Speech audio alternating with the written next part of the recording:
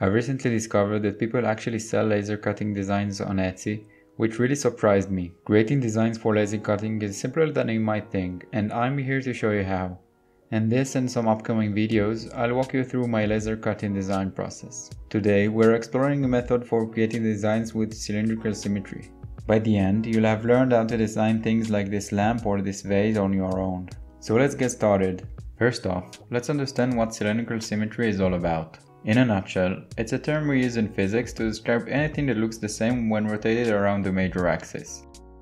So, if for example we draw a disc and rotate it around some axis, we will end up with a torus, or a donut. The tool I prefer for these designs is a CAD software named Onshape. It's user-friendly, it's free, and you can use it on your browser, so it runs even on budget laptops.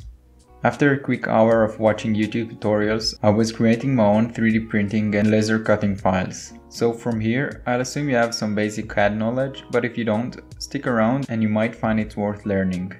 So let's get started designing the vase. Our goal is to make a small part of the vase and then rotate it around the axis of symmetry. After creating a sketch on the front plane, I mark the vase's radius with a horizontal line and its height with a vertical line, which will also serve as its axis of symmetry. Designing the vase's shape is a breeze. With just a few lines and a spline, we get the basic structure. You can tweak the shape and angle to your liking. Next, I select the sketch we've drawn and use the extrude function to give it a thickness of 2.5 mm, which matches my wood thickness. We can also change its appearance to make it look a little bit more like wood. Now here is where the magic happens. Select the part we just designed and create a circular pattern. Choose the axis of symmetry we defined earlier. This will duplicate our initial design around the axis. Play around with the number of duplicates until you're pleased. I found 14 copies to look just right. The cool thing is, if you want to adjust your design, just go back to the original sketch, tweak it, and everything will update automatically. Okay, so we have 14 individual parts. We still need to hold them together somehow. Luckily, there is an easy trick for that too. We'll create rings to act as a skeleton for the outer faces to attach to. I will hide all the parts except the first one just for clarity. Create a new sketch and draw 3 rectangles, ensuring their thickness is equal. The bottom one will form the floor of our vase, so make sure one of its edges align with the axis of symmetry. Set the distance between the edge of the upper 2 rectangles from the axis of rotation to define the ring's inner diameter. Revolve these rectangles around the axis of symmetry to create our skeleton. Make a copy of the 2 rings and the bottom disc we just made. That's important for the next part. Select the Boolean function and pick subtract. For the tools, pick the 14 outer faces, and for the targets, pick the 2 rings and the disc and make sure keep tools as ticked so the outer faces don't disappear.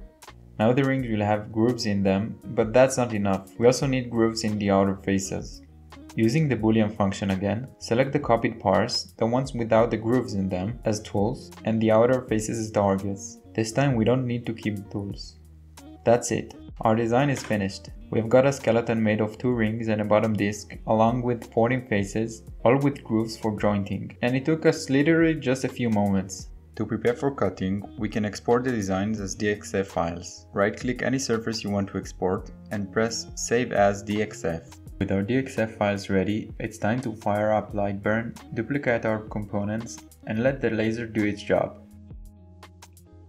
As always, if you don't want to design your own, you can find all the files in the description.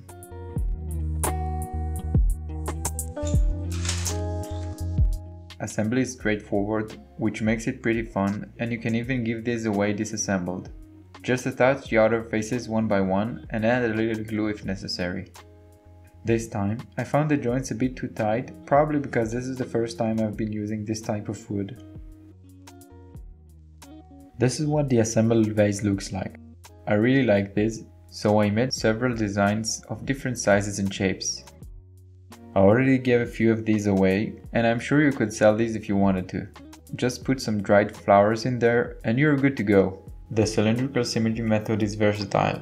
With similar steps, I've also made a table lamp. I designed it in Onshape using the circular pattern function, cut the parts with my xTool D1 diode laser, and assembled it just like the vase. You can find files and instructions for this lamp in the description as well. I'll be sharing more videos about designing for laser cutting, so if you have any requests or ideas, feel free to leave them in the comments. Thanks for watching, and I'll see you in the next video.